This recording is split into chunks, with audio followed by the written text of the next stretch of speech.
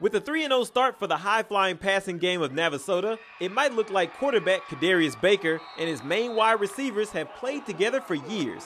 Well, guess what? That's exactly the case. Baker been my quarterback since Little League. I mean, we've been in this town forever.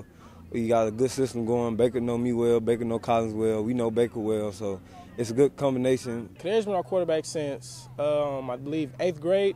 Running routes, getting our connections together, and ever since then I started just believing in him. I knew he was going to be that quarterback for us. Those connections weren't just made through plays on the field, though. These three are pretty tight after the final whistle, too.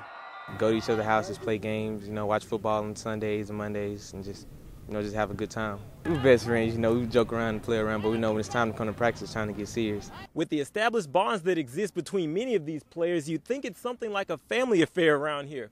Well, for many of these guys, playing football in Navasota is literally just that. Kadarius, Solomon, and Austin. They each have dads who played at Navasota during the 80s and are always willing to pour knowledge and wisdom into their sons' lives. Tell them to keep my head on straight and don't let, people outside of the football team, outside of the coaches, get in my head. Just stay out of trouble, do stuff around the house, keep my mama happy around the house, and just being a good kid. And the good influences both on and off the field give the #1 in 3A Rattlers an even stronger bite. I've always said this, if a coach could find a way to bottle up great chemistry, they could be a millionaire, would never have to coach, because chemistry is what you live on. These guys love being around each other, not only in Friday night games, but in practice. In Navasota, Lane Fobbs, ABC 40 Sports.